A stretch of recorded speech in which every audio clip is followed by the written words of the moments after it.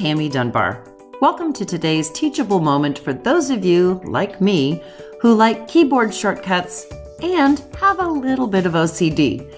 Today I'm going to talk about how the Alt button, ALT, can help you when you're in OneNote. So here's the thing. When you're bringing all kinds of things into a OneNote page and you want it to look a certain way, you can see that when I'm moving this object around, it appears to be moving on a grid as I'm holding down my left mouse button and dragging. It's not a smooth, fluid movement.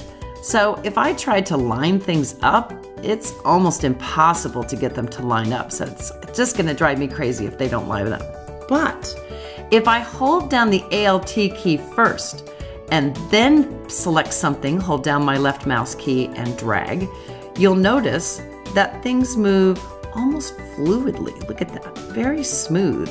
So I can be very exact about where things line up. Just holding down that ALT key, left clicking and dragging, and you can see now it's very easy.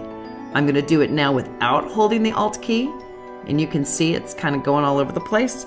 Holding down the ALT, and I can slide it right up to where I want it to be. I don't know about you, but this makes me crazy, and being able to put things exactly where I want them to be make me very happy. So there you have it. That's how you can satisfy your OCD and use a keyboard shortcut to make life easier in OneNote. And that is today's teachable moment.